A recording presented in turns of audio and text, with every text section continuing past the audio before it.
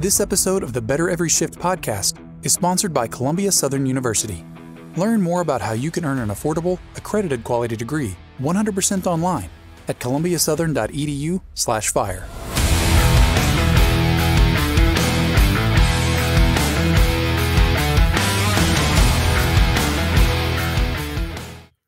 Hey everybody, welcome to the Better Every Shift podcast. My name is Aaron Zamzow. I am a fire lieutenant. I also write for Fire Rescue One, and I'm very, very happy to be here and be the host of this show, but I am not alone. I'm with the commander, as I like to call her, Janelle Fosquet, who is the editor-in-chief of Fire Rescue One. And Janelle, how are we today? Doing great. How are you, Aaron? I'm good. You had to overcome some obstacles to get here, power off, water shut down, but you are dedicated to the program, dedicated to getting better, which is what we're going to talk about today. Today, we're already smarter because of our guest, who is going to help us a little bit on the education side, but he's a very smart and well-educated man himself. Chief Keith Padgett is here from Columbia Southern University. Welcome, Chief. Thanks, Aaron. And the commander. I appreciate it. Glad to be here. It'll be an interesting conversation, I can tell already. Well, probably it has been already behind the scenes. Yeah. And, we're all about, obviously the theme is Better Every Shift. And on a couple of podcasts, I've talked about I'm going back and attending Columbia Southern University myself, and I'm actually really enjoying that whole process. We'll talk a little bit more about that, but your kind of path to get to where you are. I mean, you're a retired fire chief, fire marshal from Fulton County Fire Rescue in Atlanta. You have served on numerous boards, one being a specialty education board member for the IFC Executive Fire Officer Program. You've been a section chair of the Professional Development Higher Education Subcommittee, as well as your director at large board member for the IFC's Safety, Health, and Survival section. You're current co-chair of the Fire and Emergency Services Higher Education EMS curriculum. You currently are also the Fire EMS Academic Program Director with Columbia Southern University within the College of Safety and Emergency Services. You also have some degrees and a lot of different training yourself. I mean, where does this start for you? Where does this passion for education begin? I think all firefighters, as they go through their career, they get training, and we get certifications like Fire Officer 1 or Fire Officer 2 or Firefighter 1 and 2, and that could be Pro Board or IFSAC or whatever, MPQ, whatever it might be. But at some point, I realized I needed to advance my career to the next level. And you mentioned Fulton County, and when I was with Fulton County, the police department required an associate's degree to come in the door. And that was because they wanted that writing ability to be able to articulate that incident they had responded to and document that. And I thought that was pretty neat. Had a fire chief that came along about midway through my career and was really pro-education. And I ended up going to a local college that had a satellite location that was close to Atlanta. They were in Rome, Georgia, but they had a satellite again in the metro Atlanta area. Went down there in the evening after work. We had a Tuesday night class and then a Thursday night cohort group that would get together. And I finished my business management associate degree, which is wonderful. I mean, it's kind of funny. I got all the way to the end. I wasn't really sure what program I was in. I was just taking classes. And then I ended up with a business management, which was great. And then I ventured into the online piece by happenstance. I had a friend of mine, Bob Dubay, who was, I think, the last fire chief's job. He's retired now. He was the fire chief in Alexandria, Virginia. And Bob and I were members of the Safety, Health, and Survival section. And we were at dinner one night, and he said, I'm finishing up my bachelor's. And I said, really? Where at? And he said, another university. And we kind of got to more and more talking. And he says, they allow me to transfer in my EFO into their into the degree program, the bachelor's program. And I thought, how cool is that? So I reached out to that school, was able to get some credit for that. And that kind of kept me in that next role. So I finished my undergraduate bachelor's degree in a fire administration degree program, and then I rolled right into a master's program and in fire as well. And it was fire executive leadership and disaster management. I want to make sure that that's correct. Yeah. So I never would have dreamed I went that far in education, but enjoyed it. And then the online piece made it really easy for me to accomplish that, because if it was 2 in the afternoon or 2 in the morning, I could sit down and do some work, take care of it. And then the collaboration sessions, it was good stuff. And so your bachelor's and master's, did that come after your EFO and your CFO? Well, it was during, because at that time the legacy program was EFO was 4 years, so I and there wasn't a degree requirement to get into EFO at that time, so I was able to kind of get in the side door, I guess, and started through that journey. And I tell everybody, I said sometimes I said it got a little busy with trying to write applied research projects and that essay or project at the university that I was attending at that time. So it got pretty busy, but was able to get it done. And a lot of it kind of crossed over too, because it was all about fire and the industry, and some of the topics kind of blended too. So that was good stuff. I could tell you my first question, and there's a little bit of this is a personal question because I just experienced this, but I'd like to see kind of what your experience with transitioning, like do you remember taking your first class online? What was it for you? Like, was it challenging for you, or did you say this just matched the way that you learned? Well, I will say that you have to pay attention to instructions. I mean, it's not like you're in the room and you can raise your hand and say, "Hey, look, can you explain this?" Or you have to kind of, so you have to kind of read the instructions and make sure you're on point. But you can, you could email your professor or do an instant chat or some kind of messaging system. Ask the Professor is in Blackboard. That's one of the learning management systems that we use. So that's handy. But yeah, I mean, but that's another skill that you become pretty good at. Following instructions and making sure you're capturing all that information and how you apply it. And it's just a skill that you learn along the way, which is not in the curriculum. It's just a thing that you have to apply on your own. Yeah. I like it too. I compared it to when I was studying for trying to get promoted to officer. Learning, and I shouldn't say necessarily learning, but going to school, taking tests, writing papers is a skill, and if you don't use it, you kind of start to lose it. And it was like kind of dusting off, right? Holding yourself accountable to a schedule. When you're at school, there's all these distractions, but at least physically got to go to a class. When it's online, you have to just set aside that time and say, hey, I have to attend a lecture here and there. I have to make sure that I'm writing. And I'm now in the groove. I think it's my 7th or 8th class. I'm almost 50% done. But it just, like you said, it just keep going with it, and you kind of find your groove with it. And so with this, how old were you when you started, and how old were you when you finished through that whole journey? That's a good question. I would say approximately 36, maybe, and early to mid 40s. I would say I'm thinking 5 or 6 years total for all of it, because I was able to, like I mentioned, I was able to transfer in some EFO and some other classes, and I know we'll talk about transfer credit in just a little bit, so we can. Some of that life learning experience and transfer credit that I accomplished that before I ever walked into a classroom in school, in college level, in higher ed. So I was able to apply some of that credit along the way. So that kind of compacted and got me along pretty quick. How did you manage life on the side of that?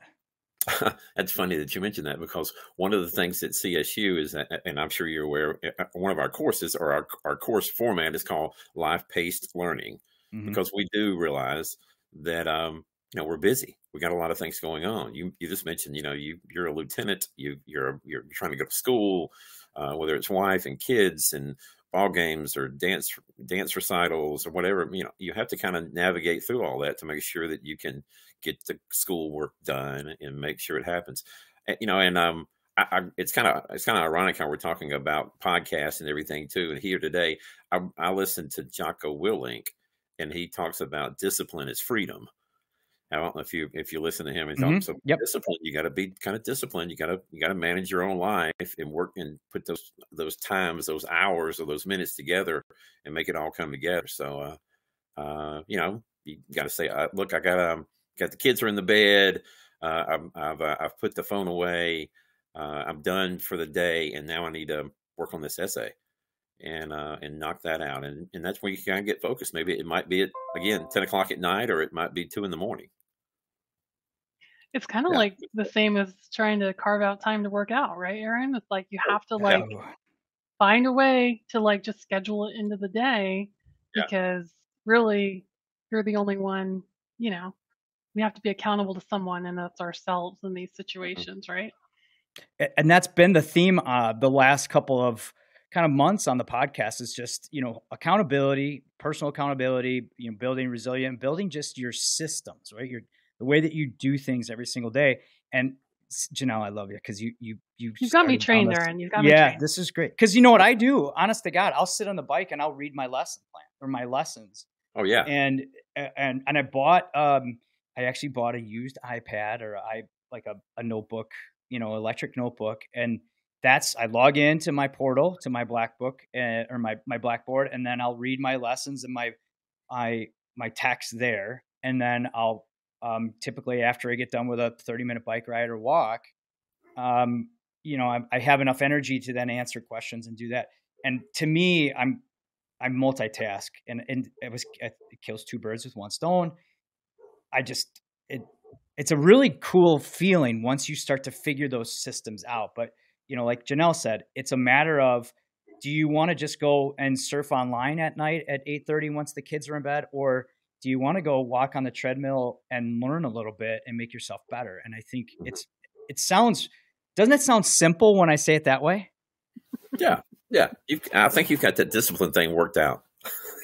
No, it's not easy, but to anybody listening who says I don't have time to figure this into my life, I think we could really, in most cases, argue that and say, how much time do you study on the Insta waste or whatever, the fart? Sure. I can't remember what these things are called, the tactic or the FaceTime or whatever it is, that everybody absorbs themselves in. You see it in firehouses a lot, but if you're on those things for 30 minutes instead, you could be learning for 30 minutes a day and apply yourself to get a degree, to get in shape, to improve. And I think that's really, what the essence of going back to school has been for me. It was how are you using your time? And it's really forced me to look at that. Any other suggestions? Like if somebody's listening and is right now thinking they don't have time, what else would you say to that, Chief? We're talking the fire service, and the National Fire Academy put the education model, the professional development model together, and then I always refer to it as like the pyramid. You got training on one side, professional development and education on the other side, and as you're going along, you're accomplishing fire officer 1, fire officer 2, 4, whatever it might be, and then you're also working on your associates or your bachelor's up to your master's, maybe even to your doctoral level, your doctorate in emergency management or something like that.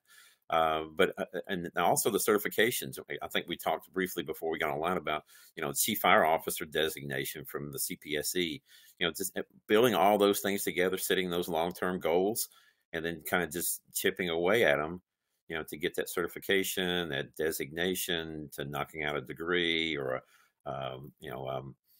if you want to go back and be an instructor in EMS or fire, it might be that MPQ or Pro Board, just accomplishing and putting all that together to make you that well-rounded chief officer or whatever you might want to be, EMS director, whatever it might be.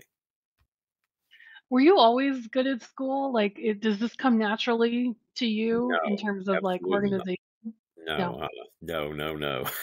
Well, I think that could be very inspiring for listeners to hear too. It's like this can be for anyone.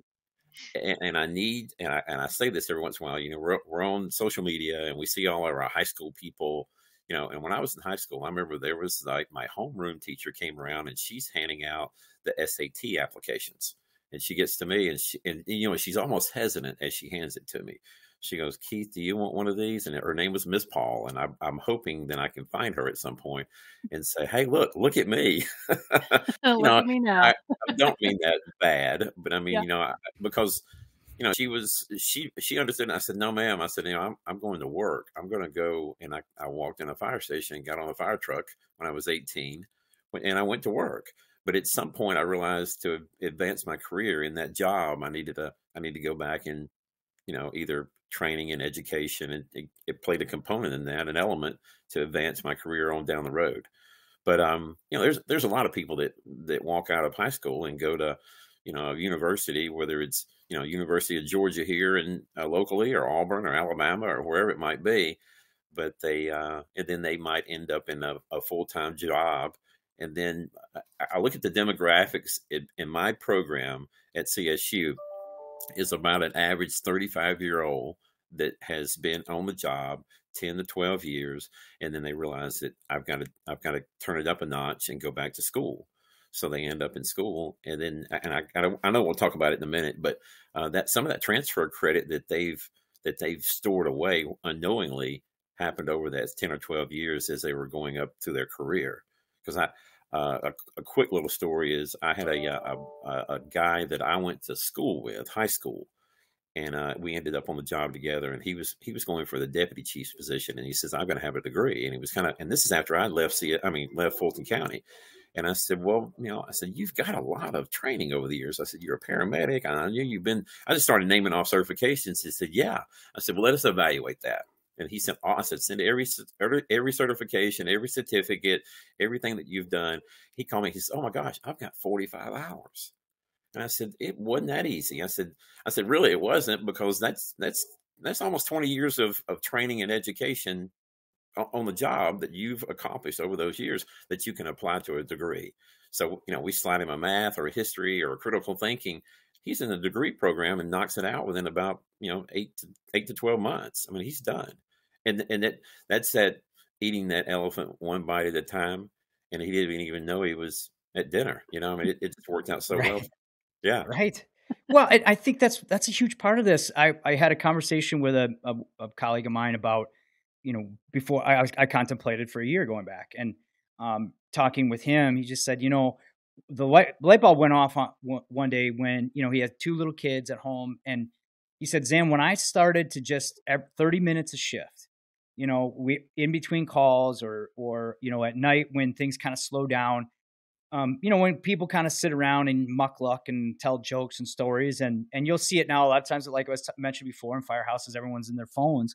He said, "I just went and I cranked out 30 minutes a day. Even if I was ahead in my schedule, I knew it was coming up, which was one of the benefits of going online and knowing what your next unit or lesson is going to be." And he said, "Once I did that," he goes, "I looked up and all of a sudden I was in my last course." Like you said, it's, slow and steady wins that race. And you just start to build your success system for that. So people that are listening, I'll tell you, I'm 50 years old. I'm not very smart, as you probably have heard numerous times on this podcast, but applying that 30 minutes a shift, 30 minutes a day to bettering my education, I feel there's just a level of satisfaction with it. And, now I'm 50% done with my degree, and I went, where the heck did the first part go? And so I believe anybody listening to this, you can do this. It doesn't matter. And you guys have programs. Let's talk a little bit about, the cool part is with CSU, you do give a lot of credit for being a paramedic or some of the other kind of operations that we already have. Explain that process a little bit more. Well, how to do that. Zam, you hit on something that I really wanted to talk about too. Is we put together an associates in EMS about a year and a half ago, and we based that on the paramedic certification, because we know that there's a lot of paramedics out there that could use a degree. So when you walk in the door with your certification as a paramedic, you get 30 hours. And then most likely, as I said, toward a 60-hour degree, as I said, there's probably other training and education, that life experience that you've had along the way that will add to that. So they normally got 40 plus hours easily when they walk in the door toward a 60-hour degree. And then they have to take some gen ed requirements and a couple of EMS courses for that. And they've got their associates. I mean, we try to make it easy, user-friendly, and apply the training and education that they've already got from that lifelong career, that they've already invested in their, time and money and everything in their career right out of the bat, whether it's a career department or volunteer department. So there can be a volunteer firefighter that has a paramedic certification, EMT. We offer credit for that as well. So they can come in the door and apply that to that degree. And again, it's not something that it's huge that they're having to work just 3 or 4 years to get. They've done a lot of it already, and I think most people are surprised when they walk in that they've got that kind of credit that they can transfer in. It gives them a lot of momentum going in and saying, "Hey, all right, I already got this." And like I said, there's a transition when you first start, and it's not easy. You guys aren't just handing these things out saying, "Oh, you're a paramedic, take these 2 courses." I mean, you do have to do some of the work, but a lot of the stuff, I found I'm applying even the next day in certain situations and certain projects and trainings that I, delivered and even just working with people. I imagine too, on the EMS side, right? This is stuff that you're learning all the time regardless. So now let's put it into a format that's, conducive to a degree.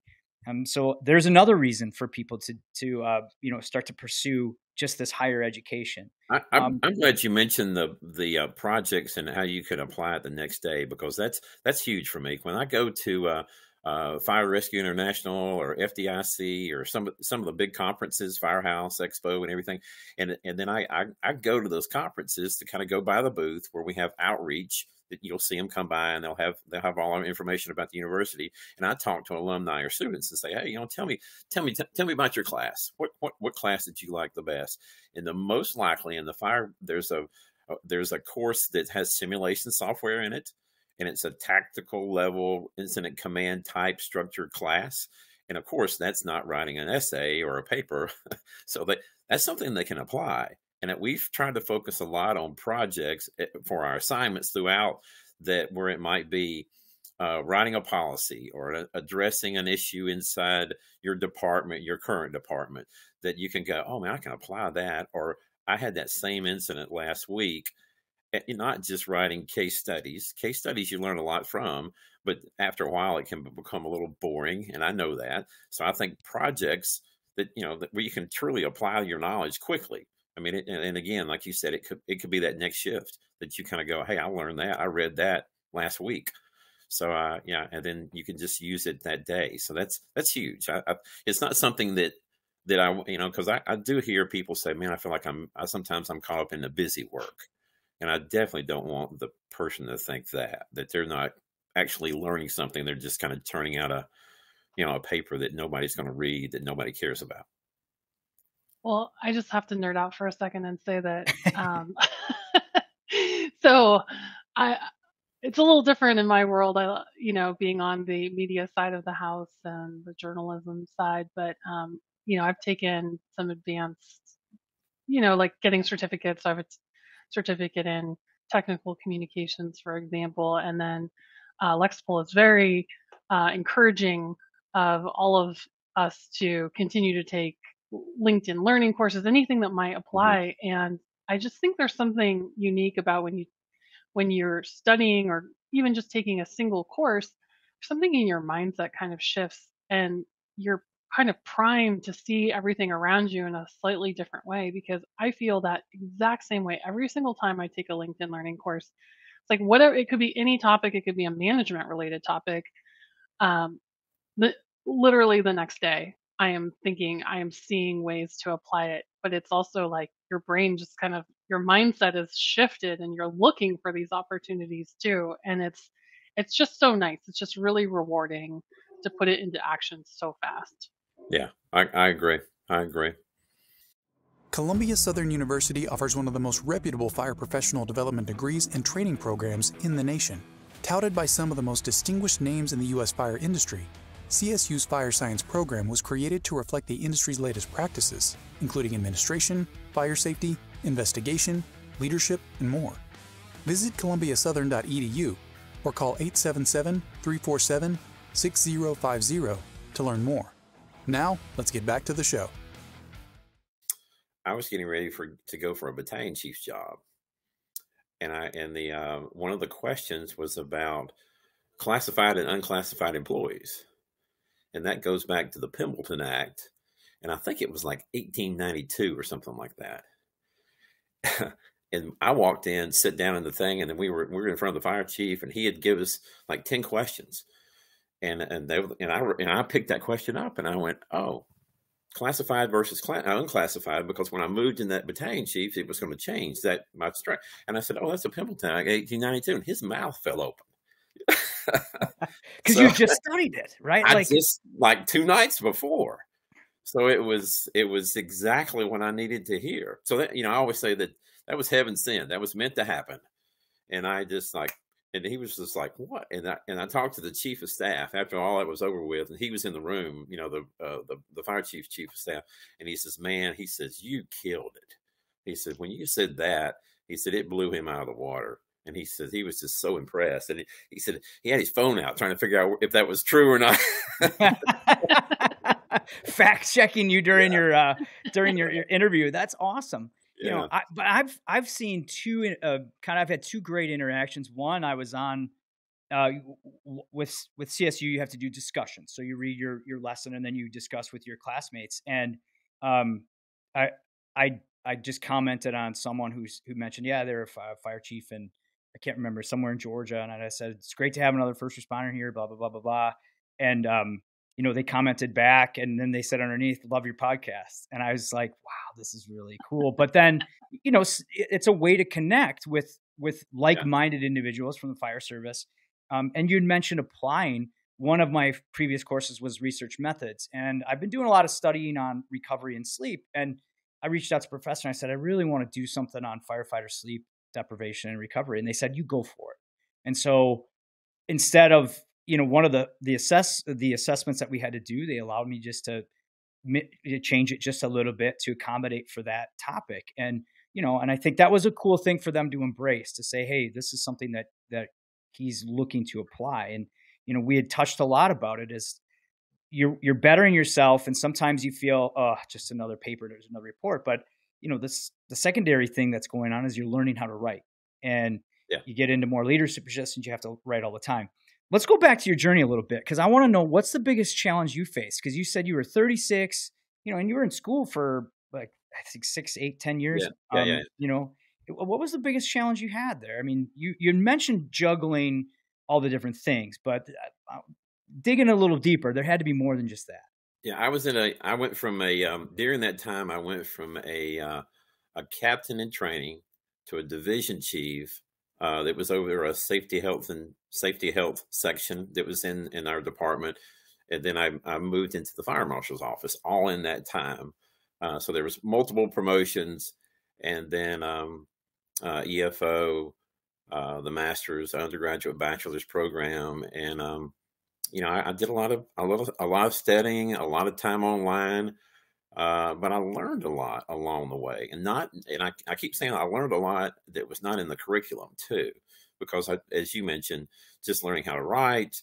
When I was a lieutenant, and I had just made lieutenant, but and had been assigned to a single engine company, and I had 5 firefighters and paramedics that worked under me. There was a rescue in the house too. There was a policy that we could change a policy in the organization. If you didn't like that policy, or it felt like it could be done better, you as a firefighter could have an opportunity to write that policy, and it can go up the chain, and it might happen. And I did that multiple times. And the reason I wasn't scared to sit down and get in front of the computer and write. And when I was a lieutenant, and some of the guys, and God love him, he would come in there and he would be crying and whining about that. I said, look, and I would print it off the paper. I would print it off the printer and hand it to him. I said, you can change it right here. And I knew he wouldn't sit down and do it. And I said, if you just take a little bit of time and jot down your points in a well-organized manner, I said, you can make a difference. And he wouldn't. I mean, and that's disappointing because he had good points, but he couldn't write, he wouldn't write, and he knew it. But if he had took a little bit of time, he'd very successful, paramedic, EMT, but he just wouldn't apply himself beyond that. And Well, I there's so think much that that happens a lot. happens separate from the actual courses itself, right? You're learning about Yeah, writing, like you yeah, said, you're learning yeah, problem solving, critical thinking, all these things that aren't yeah, outlined yeah. in a curriculum, but they're just happening organically. That's right. Because I had a fire chief tell me one time. He says, what we need is critical thinking problem solvers, and that's right. And a lot of firefighters learn that along the way, but they just need to learn how to apply it in different ways. And I think that's something that you learn in school, because it could be me talking to Aaron, talking to the commander in San Diego, just that, we learn things. We go, oh, I hadn't even thought about that. And that either the cohort groups or the collaborate, discussion boards, meeting people around the country. It's not all, and I'm online learning here. It's not all in Atlanta where I went to school. We're not all from South Fulton County and all in one room, because we're online. And I talk to people in Connecticut or Denver or Miami or whatever, and they tell me about different policies, and then we network and we build that relationship and email each other and see each other at conferences, and it just expands.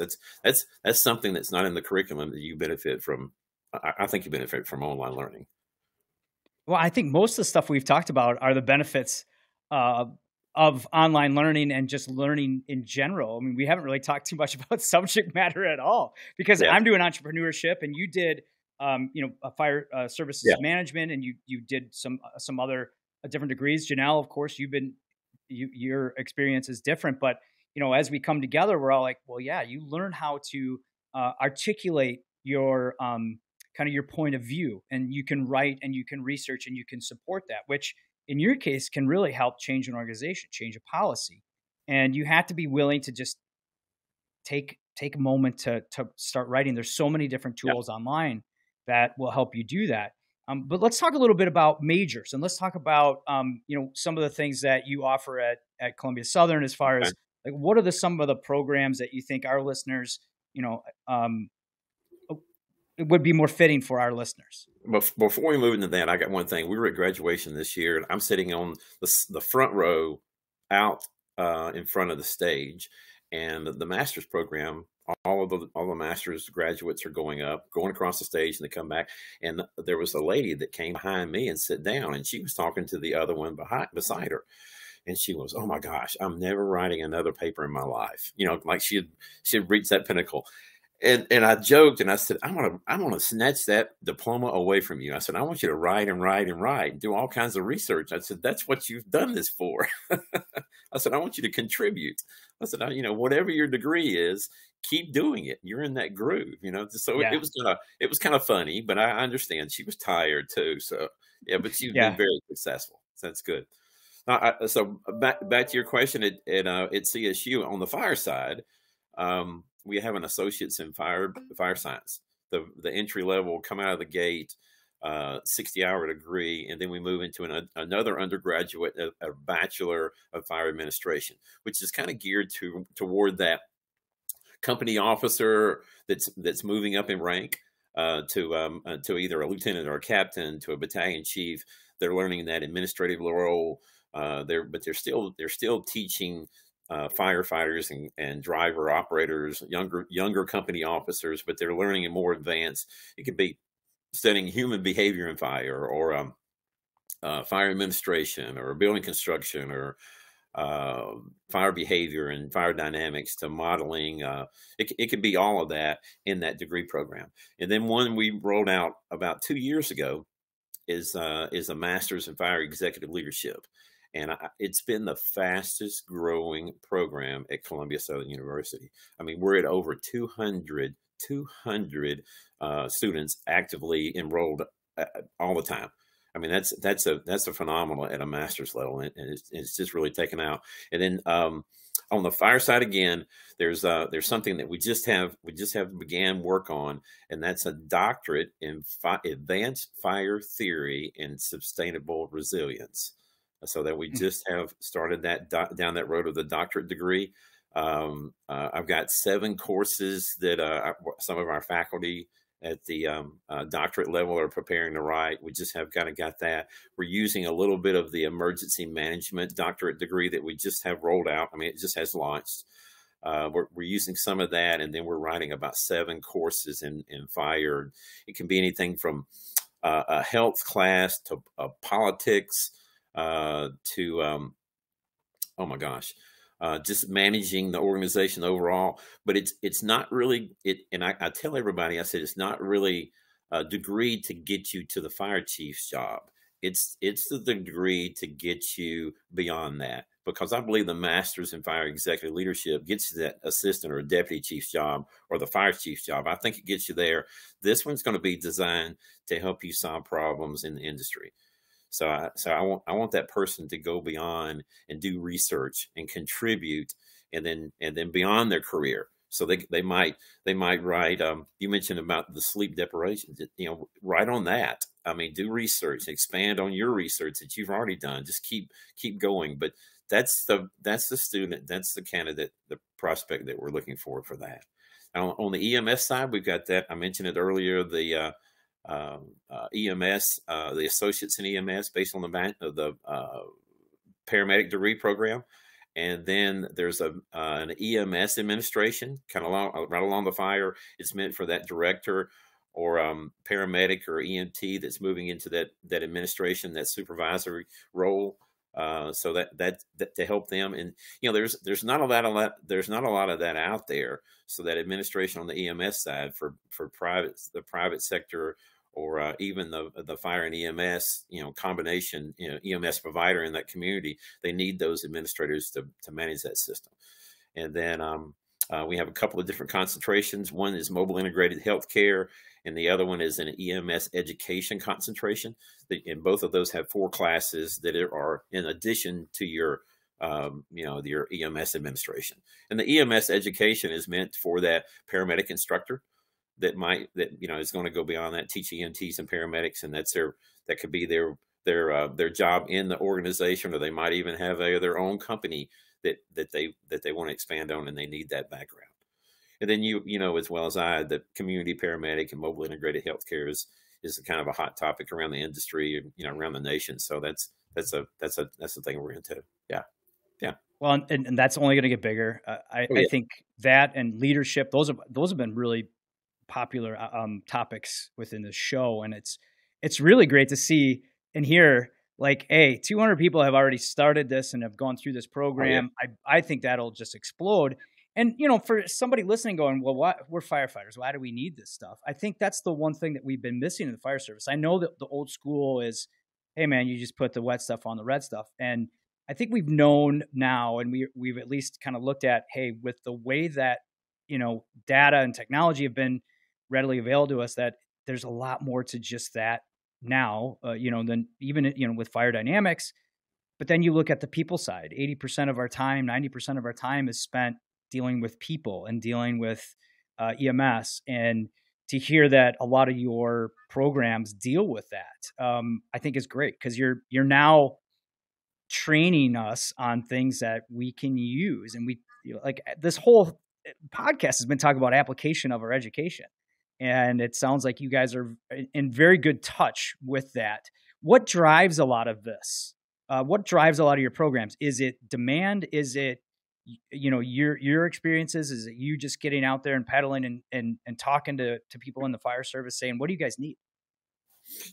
Currently in EMS and fire combined, we're in that area, we have about 60 faculty that are around the nation. They're either EMS, retired EMS directors. They might be currently working for the EMS department, or they're fire chiefs, assistant chiefs, or deputy chiefs, either working or retired. And then we have an advisory board of industry leaders. I mean, we got some really great people that are involved with our advisory board, and we get together with them quarterly online, because we bring them to campus one time a year, but we do it quarterly, and we evaluate our courses, and then we ask them to say, what's happening out there? What's the hot topics? What should we focus on? And we just came out of COVID. A lot of our EMS courses, of course, changed. just different protocols, policies, the way you handle different patients, everything. That was a whole curriculum rewrite. But we really rely on our faculty. It's a faculty-driven piece, through the industry, because they many of them are still active. I mean, don't think that we have just retired people that are not staying current. There's a professional development program that we follow, and then you have people that are out there doing the job and learning from those people. I think we always say you don't want to learn from a pilot that has never flown a plane. So you want that person that has done the job and knows the politics and knows how to write policy and then down to the tactical level of fire behavior and building construction. So whatever it might be, you want to learn from those people. Well, and you're certainly the right one for us to learn from on this. Do you think it gets easier as you go? You've done associates, bachelor's, master's, EFO, CFO. Does it get easier because you're also learning the process of learning, essentially? Oh yeah. Well, I won't say it becomes easier. You learn as you go along. And I always say, oh my gosh, I wish I could go back and write all of my EFO papers over again, because I won't say I'm ashamed, but I could have done such a much better job, because I've learned a lot along the way. And I remember Chuck Burkell was still at the NFA then. And the last paper I wrote, he put a comment on, he's like, "Hello, Keith." I mean, just like, you finally kind of got your act together. And, but over those 4 years and 4 papers, or 3 before that, I was learning. So, I think the more you do anything, that you practice and you learn from your failures and you get better and better. Yeah. Well, and I think that's the other part. We had mentioned that numerous times. I will say that when I wrote for my officer, I also forgot how to take tests. And it sounds so, like, when you hear yourself say that, you're like, that's dumb. But like, learning how to take multiple choice tests, learning how to write reports, learning how to write your point of view.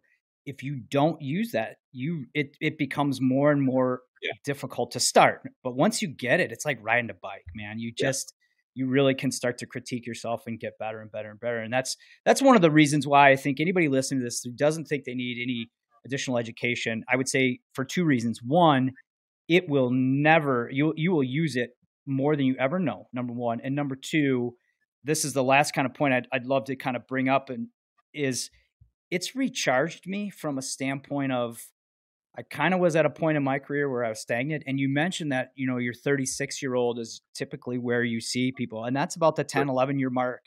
And it's actually music to my ears to say that there's a large number of people that are saying, I recognize burnout. I need to take it to the next level. Mm-hmm. If somebody's at that point right now listening to this, what would you say to that, Chief? I think you hit it. You need something fresh, and a new approach, a new picture, a new view of your job. And I think that applies to training and education.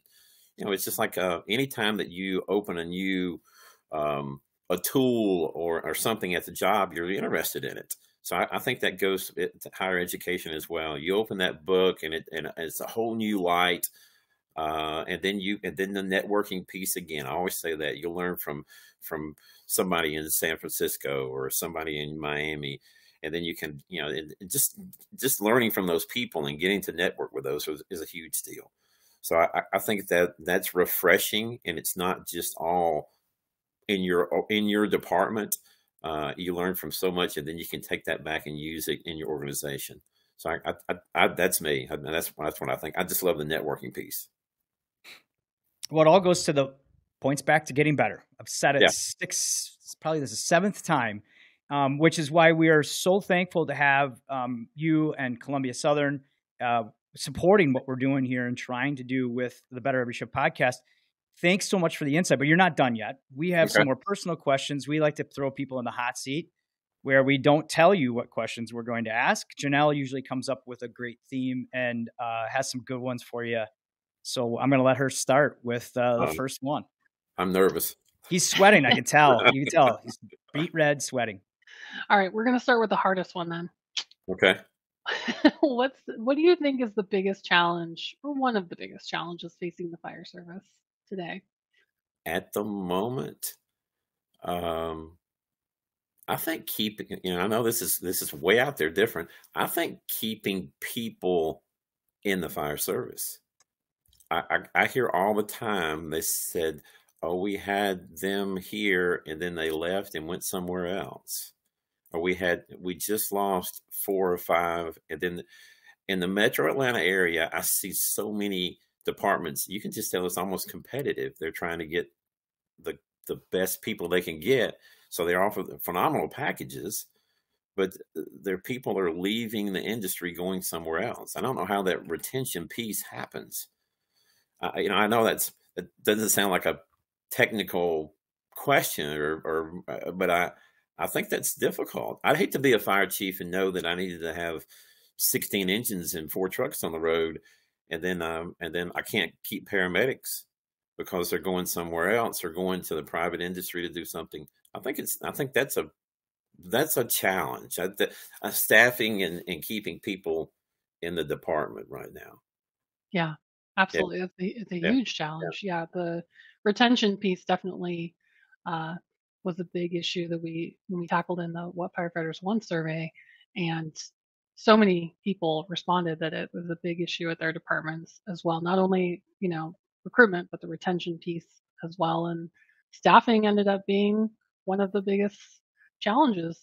It was the most stressful aspect of the Well, job and from that like I said, survey. I think it's the fire chiefs are trying to make their place, and that's why some outstanding packages, the preferred place to work, and Mhm. because they're trying to keep people.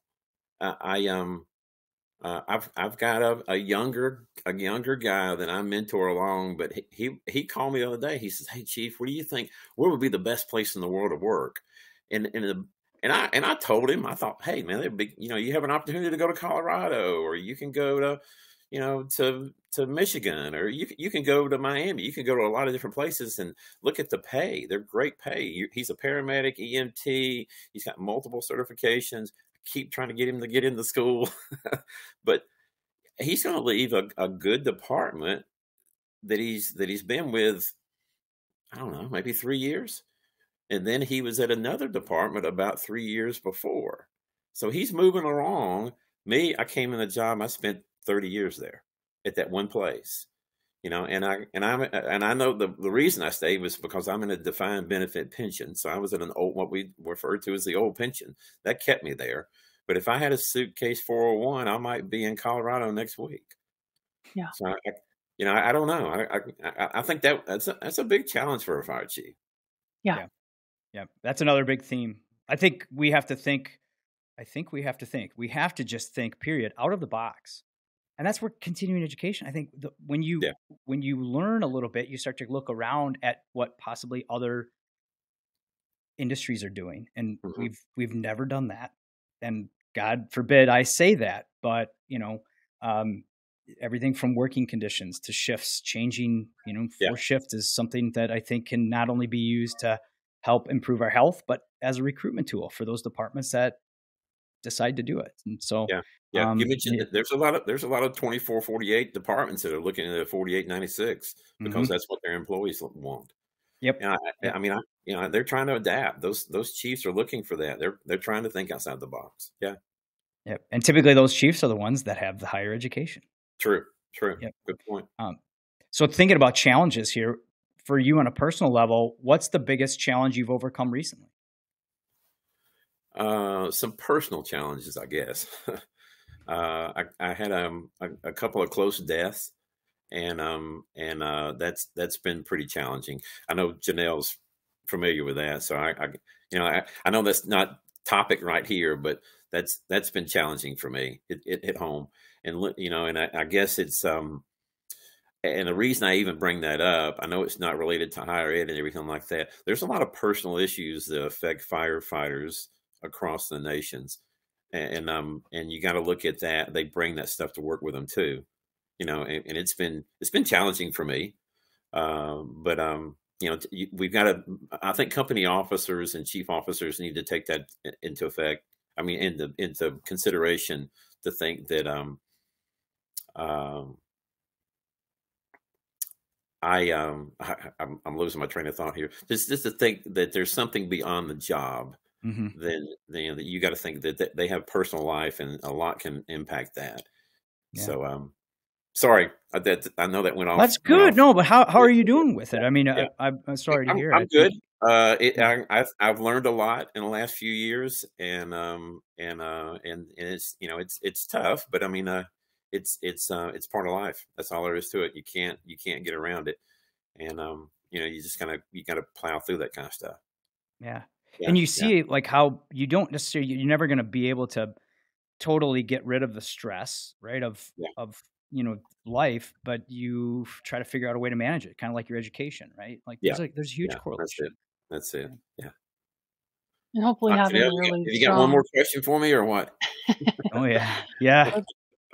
I was going to ask who was the biggest influence in your life? Who did you have anyone in your life who really made such a difference in your career, possibly even encouraging you to seek higher education? I, I think it was the first captain, and I still see him occasionally. He's 76 now. But my first captain in the job, and I always tell him when I was in training, I'd say, "Hey, look, this is the best time of your career. The first 4 or 5 years, you're going to have a blast. You're going to get to see a lot of new things. You're going to be on try to get in the busiest companies. Enjoy yourself." I said because life comes into play. You got family, you got kids, you get married, and everything begins to change a little bit. But I said when you come out of the gate, normally they're a younger crowd, single. I said you're going to have a great time. But I was at that time in my career. He had a undergraduate associates in fire science. A bright guy, really kind of challenged us. We went through all kinds of training, and he was pretty kind of low key. And you could always go to him, and he would have a logical conversation with you and kind of get you on track. And yeah, that first company officer, he still was a great guy. I mean, but I think he was the one. Yeah, That's great. We all have to have them. And, because they make us better. And yeah. with that comes the last question. Chief, how are you becoming better? How are you working to be better? Um, this doctorate program that's rolling. I'm not at that level. I'm looking at going back and maybe either going through an emergency management or maybe this doctor in fire. So I'm looking at it, and I my boss will probably hear this podcast and she'll beat up on me and say you need to enroll. But and she said that before. It's all good. But yeah, I'm looking at that. So I mean, actually going back to school, working through that program. Um, yeah, it should be fun. I think I'm headed in that direction. Oh, that's awesome to hear. I mean, not only are you developing curriculum, you're taking curriculum to Yeah, just yeah, continually drive to be better, to educate yourself, and said it so many times, but I'm going to say it again because that's what we're all about here on the show, Better Every Shift. If you have been listening to us, just a reminder that you can actually watch us on our YouTube channel. You can also see us on firerescue1.com. You can email us with any questions, concerns. If you think we're on something or onto something, email us at bettereveryshift@firerescue1.com. We would really love to have you rate, review, and share the show with your crew and your department and those that you think could benefit from the leaders that we are able to interview, like Chief here. Take to heart what Chief Padgett was saying is you're never too old to learn. You should try to do it every single day. Keep applying yourself, apply what you learn, and good things will come of it. Sometimes you may not recognize them right away, but all those other intangibles at some point will come into play. Most importantly, everybody, make sure you learn something, do something, and share something to make you and those around you better every shift. Thanks for listening, everybody.